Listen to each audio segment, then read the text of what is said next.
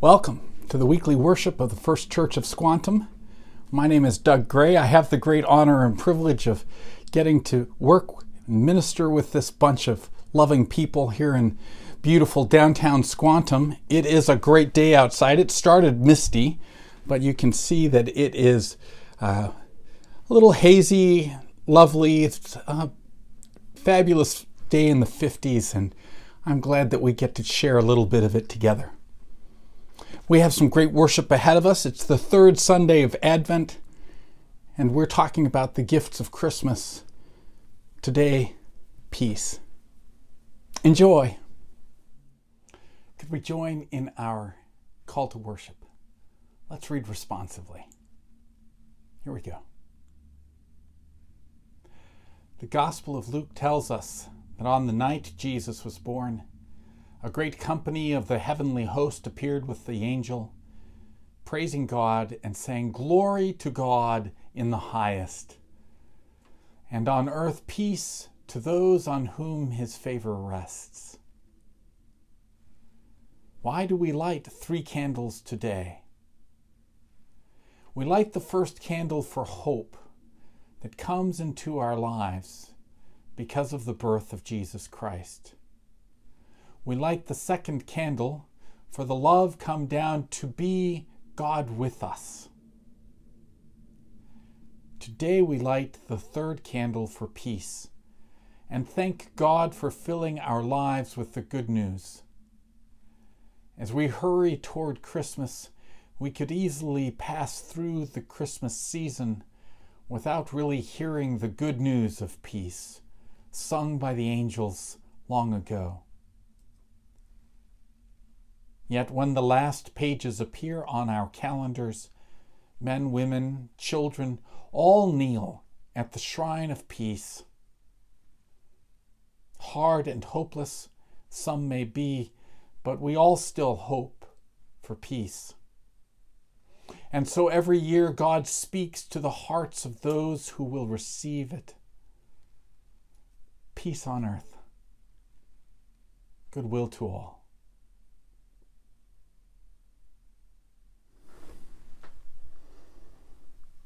Well, it's Christmas time, and I thought we would sing one of the great Christmas carols today. Could we sing together? Away in a Manger?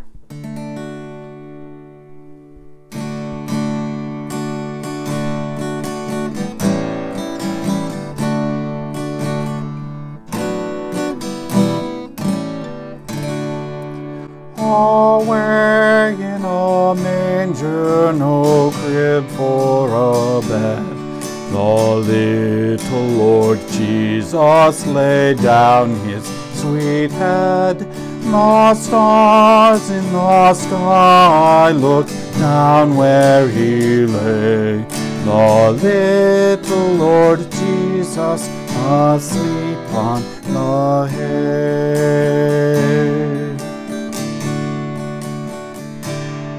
The cattle are lowing, the baby awakes, but little Lord Jesus no crying he makes.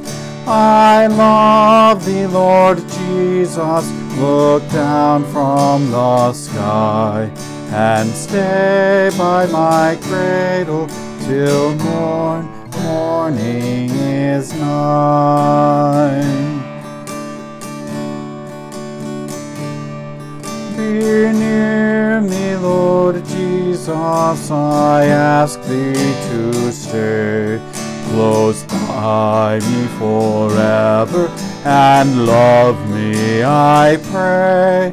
Bless all the dear children in thy tender care, and fit us for heaven to live with thee there. Could we pray together our opening prayer? Let's pray. Forgive us, Father, that we have not heard your words of peace, or having heard, have not let it change us. Help us to listen to you today with new ears and willing hearts, through Jesus Christ our Lord, who taught us to pray, saying, Our Father, who art in heaven, hallowed be thy name. Thy kingdom come, thy will be done, on earth as it is in heaven. Give us this day our daily bread, and forgive us our trespasses, as we forgive those who trespass against us. And leave us not in temptation, but deliver us from evil. For thine is the kingdom, and the power, and the glory forever. Amen. Do you remember Christmas as a child? What was it like to hardly be able to wait until you could go downstairs, go into the space where you would open presents? Many of us were blessed to have presents under the tree. Not true for everyone, and yet that anticipation, it was there, wasn't it? What will happen? That sense of wonder can still be ours at Christmas time. Our dreams now are grown-up dreams. More about the time, less about the things. I find I am grateful even for the small things. Being able to smile at someone I care about. Being able to get up and do a kindness for someone who is nearby. Seeing the look of joy as something they never expected happened. This sense of impending gratitude and wonder is part of what leads me at Christmas time to fill up with thanksgiving. And when I am drawn into this counting of my blessings, I find myself drawn to giving to God. Maybe that's true for you today. If so, I want to encourage you to head to our website, www.firstchurchsquantum.org. You can click on the donate button and express your joy and wonder and gratitude for all that God has given you. If that's not your bag today, if what you really need to do is receive grace today, then by all means, grace means grace. And I'm so glad that you could be blessed by the presence of Jesus Christ today and to feel the Holy Spirit come down upon you. Thank you. For our next song, I thought we might sing Your Grace Finds Me. It's by Matt Redman and Jonas Myron. It has a great song, a great message about grace. Well, maybe peace too, finding us. Let's sing it together.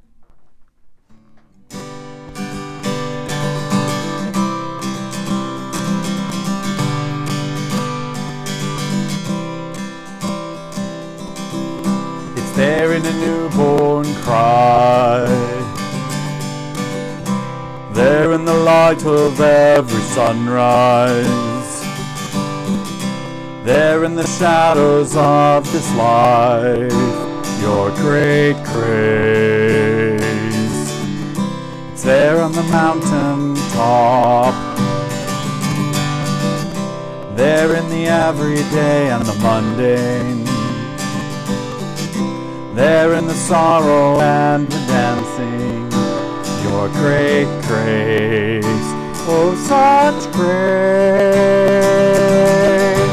from the creation to the cross, there from the cross into eternity, your grace finds me.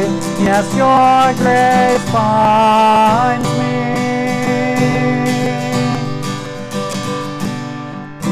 It's there on the wedding day,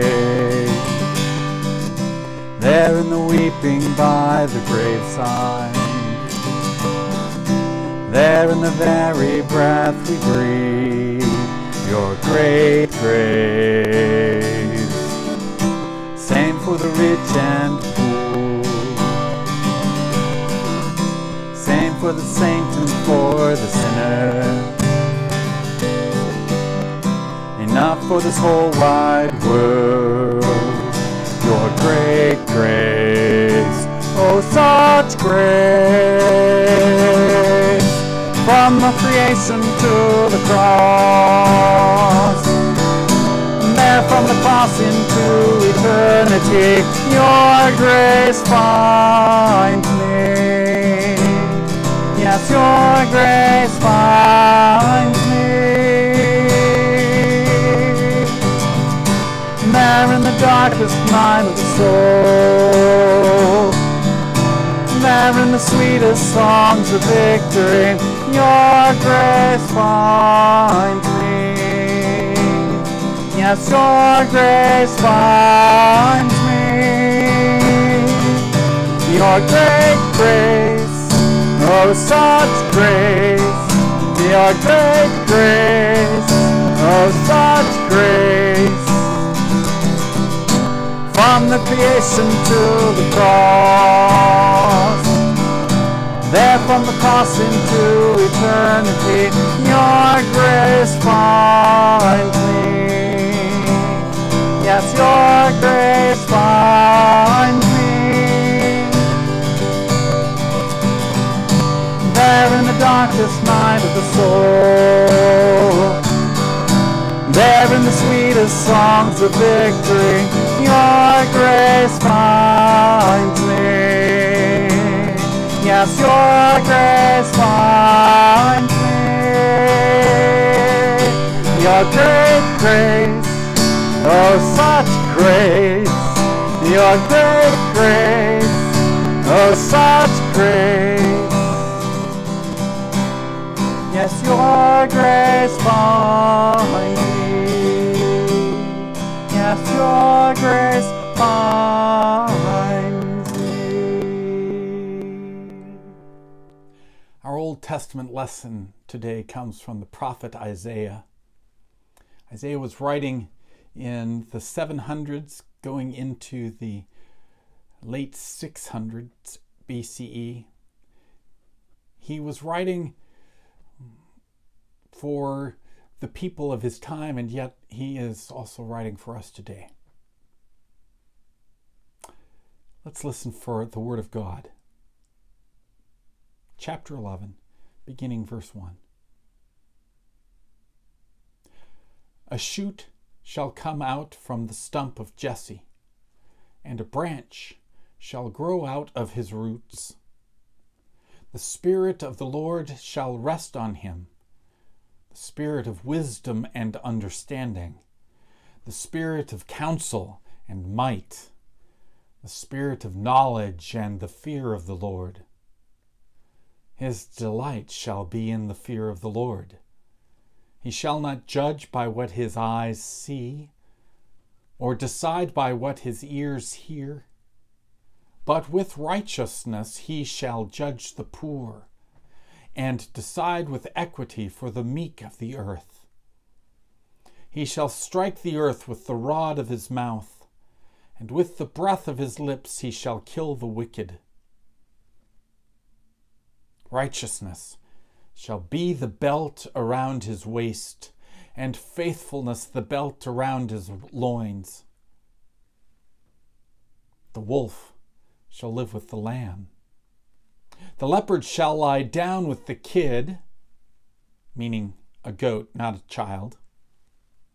The calf and the lion and the fatling together, and a little child shall lead them. The cow and the bear shall graze. Their young shall lie down together, and the lion shall eat straw like an ox. The nursing child shall play over the hole of the asp, and the weaned child shall put its hand on the adder's den. They will not hurt or destroy on all my mountain, for the earth will be full of the knowledge of the Lord as the waters cover the sea. On that day, the root of Jesse shall stand as a signal to the peoples. The nations shall inquire of him, and his dwelling shall be glorious. Amen. Turning to the New Testament, we'll be reading from the Gospel of John today. John chapter 14, and then we'll also read from John chapter 20. Jesus talked a lot about peace. These are two of the really important passages about peace. The first, chapter 14, happens on the night on which Jesus was betrayed, as he's sitting around the table with his friends. In chapter 14, verse 22, we hear Judas, not Iscariot, said to him, "Lord, how is it that you will manifest yourself to us, show yourself to us, and not to the world?" Jesus answered him, "If anyone loves me, he will keep my word, and my Father will love him, and we will come to him and make our home with him. Whoever does not love me does not keep my words, and the word that you hear is not mine, but the Father's who sent me. These things I have spoken to you while I am still with you. But the Helper, the Holy Spirit, whom the Father will send in my name, he will teach you all things and bring to your remembrance all that I have said to you. Peace I leave with you. My peace I give to you. Not as the world gives do I give to you. Let not your hearts be troubled, neither let them be afraid." And then skipping ahead, we're going to go to chapter 20. It's that first Easter Sunday, and the disciples are still freaked out and fearful, but there are hints of joy. Starting in chapter 20, verse 19. On the evening of that day, the first day of the week, the doors being locked where the disciples were for fear of the Jews, Jesus came and stood among them and said to them, "Peace be with you." When Jesus had said this, he showed them his hands and his side. And then the disciples were glad when they saw the Lord. Jesus said to them again, "Peace be with you. As the Father has sent me, even so I am sending you." And when he had said this, he breathed on them and said to them, "Receive the Holy Spirit. If you forgive the sins of any, they are forgiven them. If you withhold forgiveness from any, it is withheld."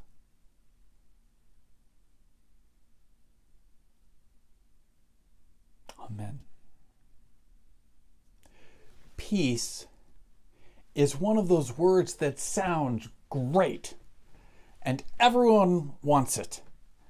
But we get easily confused about what it means and how to get it. Well, take the story of a 4-year-old and a 6-year-old who one day gave their mom a houseplant. They had used their own money to buy it, and she was thrilled. The older of them said with a sad face, "There was a bouquet at the flower shop that we wanted to give you. It was really pretty, but it was too expensive. it had a ribbon on it that said, "Rest in peace." And we thought it would be just perfect, since you are always asking for a little peace so that you can rest. Well, that was a close call. Almost bought something maybe his mom might not have appreciated, but I think many of us think of peace as something we can only have after we die. In fact, I have even heard people say, "I'll rest when I'm dead." So how is it that Jesus promises peace to his disciples? What does it mean that Isaiah prophesied that Jesus would be called the Prince of Peace? As we look around the world today, and it seems peace is impossible, we wonder, can we even have peace in our own lives? Most people will tell you that peace is what you have when you don't have violence. As it turns out, the Bible's idea of peace is much bigger and much more interesting. The Bible's idea of peace is not based on what you don't have, violence and war, for example, and more about what you do have. Good relationships, enough to eat, a roof over your head, a job that allows you to take care of your family, hope and opportunity. We long for peace. In fact, I think we were made for peace. For example, peace is having a good relationship. I remember one evening years ago when I said something that I shouldn't have to my mom. And the more I thought about it, the more I thought about how I had hurt her, the more upset I got. In fact, I couldn't call her because it was so late. And so I was not at peace all night long. I had trouble sleeping. As soon as it was okay for me to call her, I called her. I just couldn't imagine going through my day without trying to put things right with her. And I'm really glad I did make that call. I could say to her that I was sorry. And she was gracious. And she forgave me. And we cried together. And we reminded each other that we loved each other. And we had peace.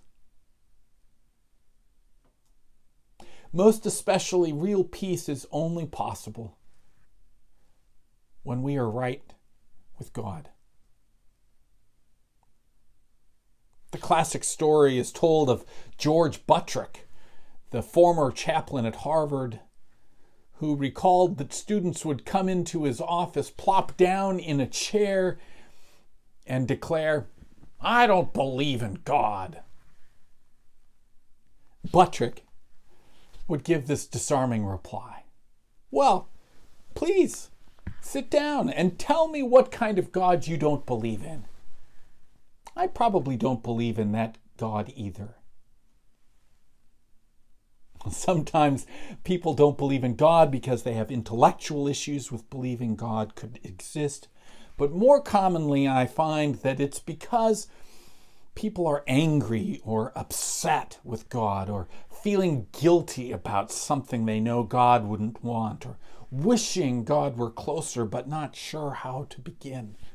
And Buttrick would talk with these students about Jesus, the Jesus whose grace and love and sacrifice seem to repair all our false assumptions.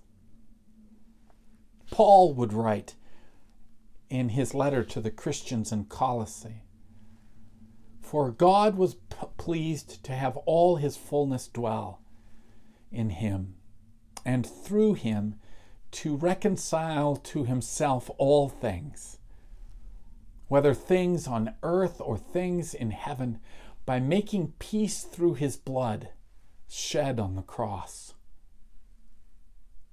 Jesus came to bring peace. But real peace, the Hebrew word is shalom. Isn't that a wonderful, rich, full sound? Shalom. Real peace, shalom, rests not just on some of us having good relationships, enough to eat, meaningful work, a living wage, hope and opportunity, but when a nation has them,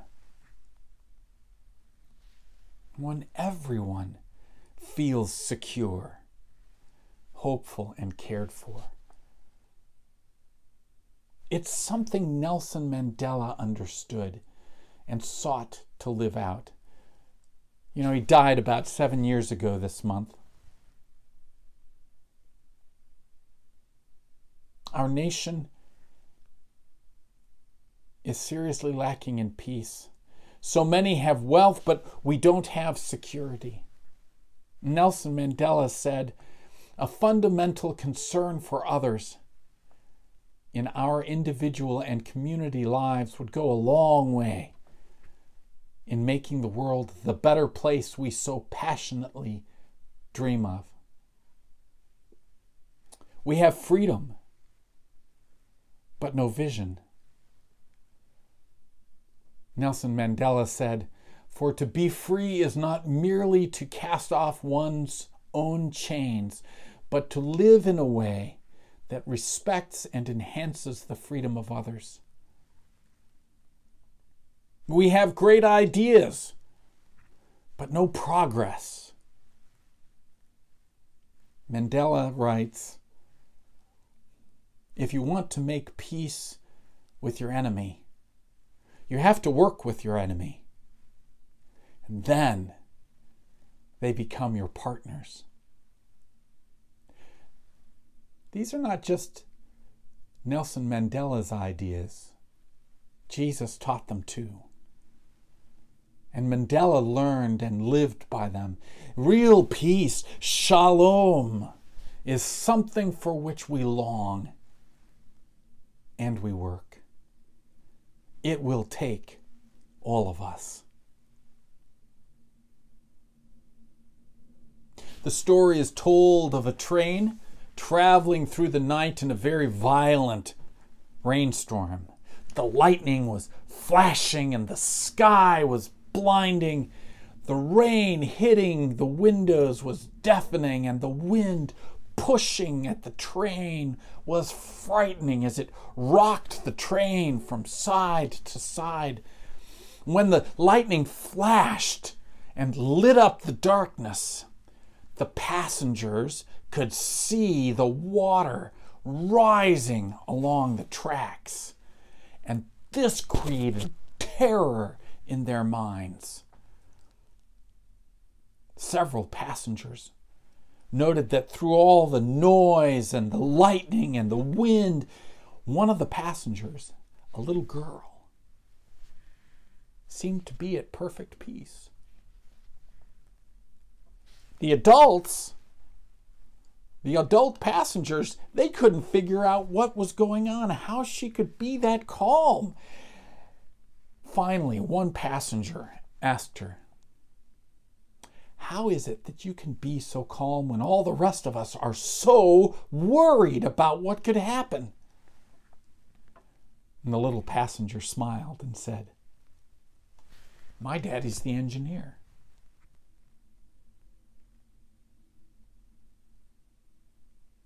Christmas reminds us that God is our engineer, that God is in charge, and that peace starts with trust. Trust based on love.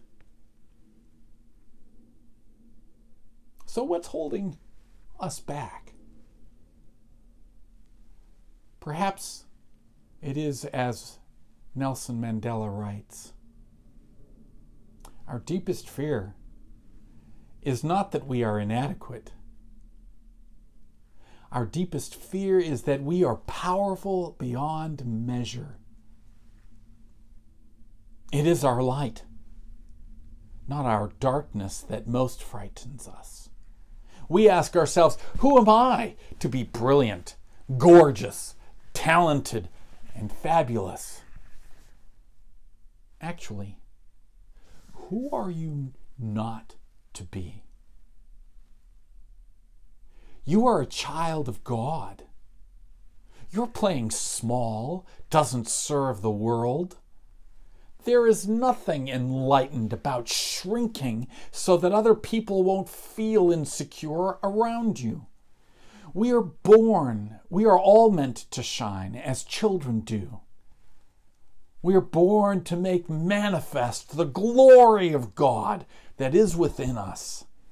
It's not just in some of us, it's in everyone.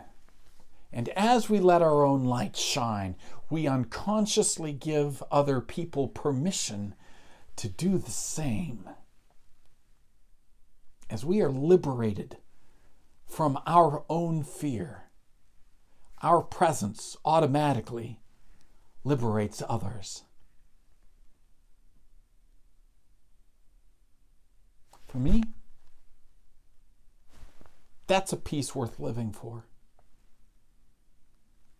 Of course, Jesus says it even more simply. Peace be with you.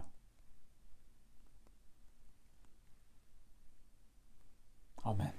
As we go from this place, could we pray for each other as we go?